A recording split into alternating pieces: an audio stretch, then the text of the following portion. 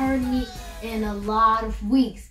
But it was state testing, and my brother has to take a leap test. So he had to be quiet and make sure he was not stressed so that he could just take his leap test because he has to go to 5th grade.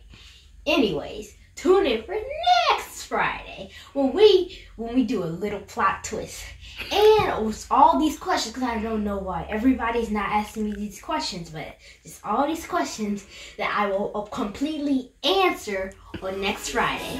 See y'all guys next time. Bye! She's pretty and pink, pretty and pink. She's pretty and pink, pretty and pink.